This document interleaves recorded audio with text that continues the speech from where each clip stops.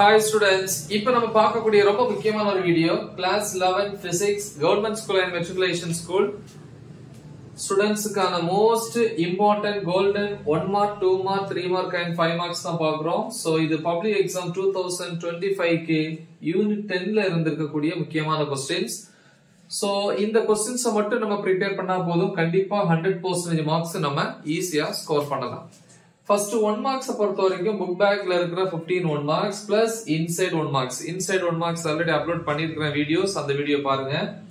2 marks பொறுத்த வரைக்கும் book bag ல ரோம் லெட்டர் 2 ல first question.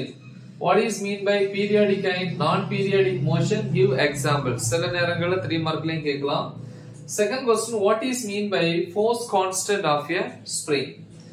Then fourth question, define frequency of simple harmonic motion. Tamil medium students in the question number paathukalam. Fifth question, what is an epoch? Ninth question, state the laws of simple pendulum. Question number 11, what is mean by free oscillation? Question number 13, define forced oscillation. Give an example. 15th question, explain resonance. Give an example. 3 marks பொறுத்த வரைக்கும் Rome letter 3 ல question number 3 இல்லையா, what is mean by angular harmonic motion? அப்புறம் வந்து obtain the expression for time period of angular simple harmonic motion. Then fourth question, difference between simple harmonic motion and angular simple harmonic motion. So இத சில நேரங்கள்ல 5 மார்க்லயும் கேட்கலாம். 8th question, short notes on the oscillations of liquid column in UTF. Next வந்து 5 marks ல வந்து Rome letter 3 ல question number 6, horizontal oscillations of a spring.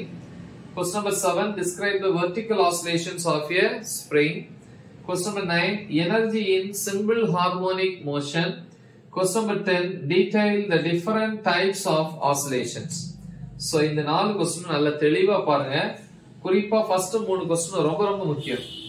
Additionally வந்து பாத்தீங்கன்னா ரோம் லெட்டர் 3 ல 5th question, discuss the simple pendulum in detail. Okay, கொஞ்சம் நல்லா படிக்கக்கூடிய பிரைட் ஸ்டூடண்ட்ஸ் அத படிக்கலாம்.